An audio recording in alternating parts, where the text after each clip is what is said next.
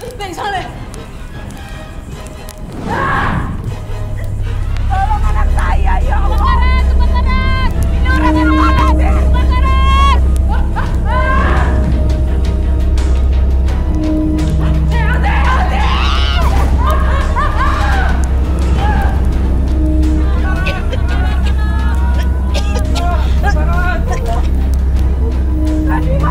Di mana, Bu?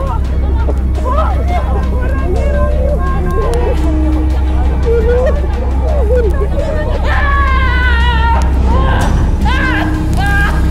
Sakit, panas! Tolong, Pak! jangan, Bu. Jangan, Bu. Ini babunya.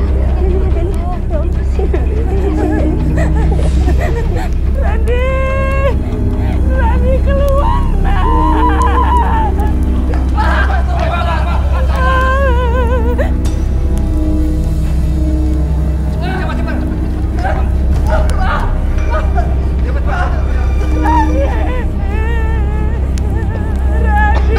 Ya Allah, anak saya di dalam. Anak saya, ya Allah. Anak ibu belum ditolong, tenang aja, Bu.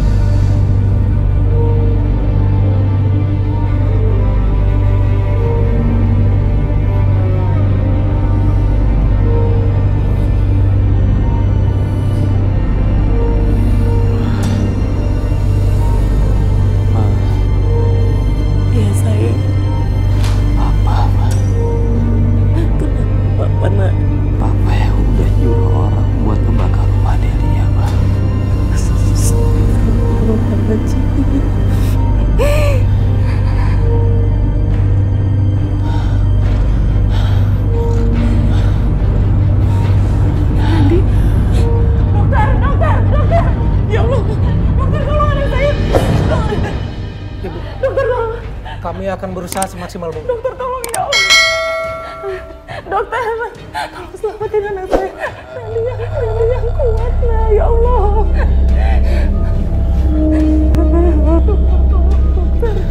Terus siapkan alat operasi. Luka bakar sangat parah. Astagfirullahaladzim.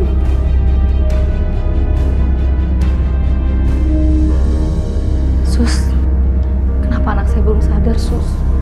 Anak saya nggak apa-apa kan? Pasien memang terlalu banyak menghirup asap kebakaran. Mudah-mudahan aja pasien segera siuman. Kalau begitu, saya permisi dulu ya, Bu ya. Terima kasih, Sus. Gagal rencana gua semua. Si gondrong pakai ketangkap lagi. Gua harus lari dari sini.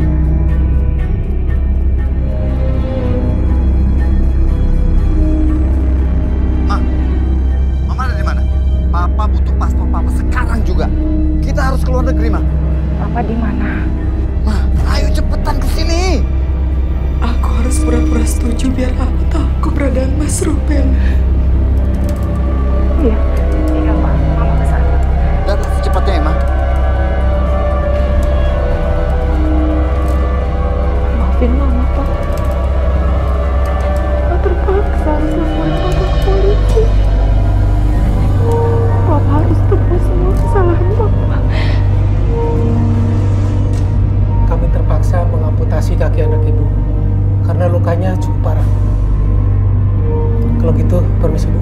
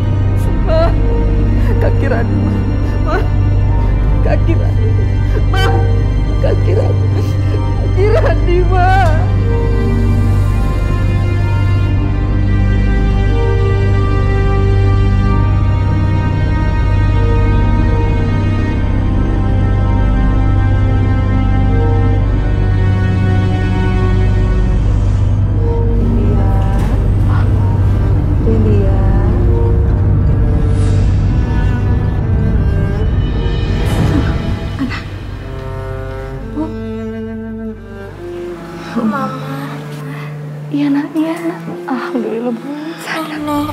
Iya sayang. Kita udah kebakaran.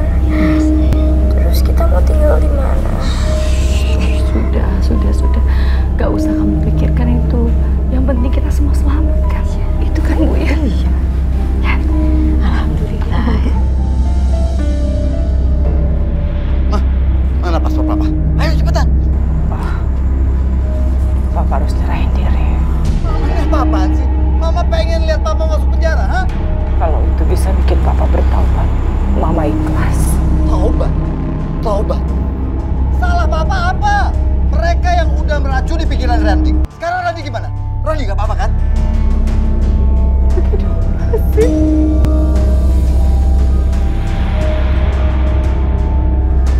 Selamat malam. Anda kami tangkap atas dugaan pembakaran rumah pusara. Ini surat perintah penangkapannya.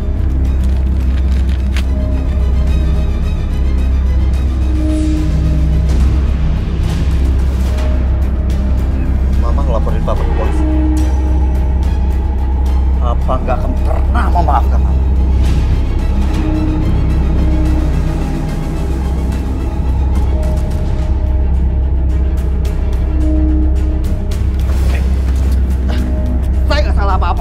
Saya nggak salah apa-apa. Sudah, nanti Lepasin. Bapak di kantor, Pak. Lepasin. Pak, bawa dia, Pak.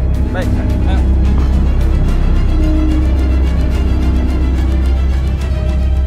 Maafin Mama, Pak.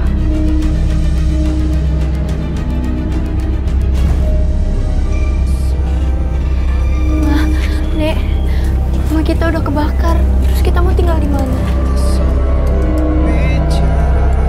Kalau tidak keberatan, biar saya kembali yang membangun rumah ini.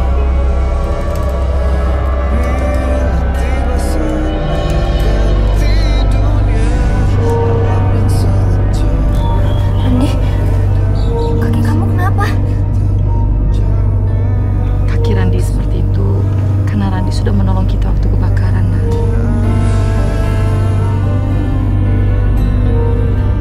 Iya, Delia. Karena itu terpaksa kaki Randi harus diamputasi.